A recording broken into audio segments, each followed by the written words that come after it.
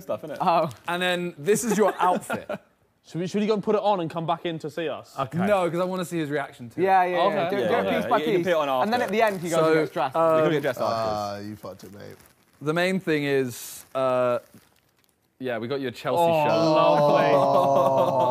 Fantastic. Yeah. Fantastic. It is extra large. They didn't have any other size. Oh my God. And I have to put it on. Yeah, that is. That's that. He's really found a loophole in the whole. You have to wear your outfit. We also thing. got you the blue socks. Come on. This is mate. This hurts. The blue shorts. We got you some blue boots. Boy. That you got to wear. Are these as actual well. proper ones, or are they They're like? 180 quid. Yeah, Oh, so they're actual propers. Oh, Oh, shit. so Sports don't even sell boots that expensive. Yeah. yeah. Right. Yeah, and then obviously you've been, you know, your relationship's going pretty quick, so I got you a baby one too. Do you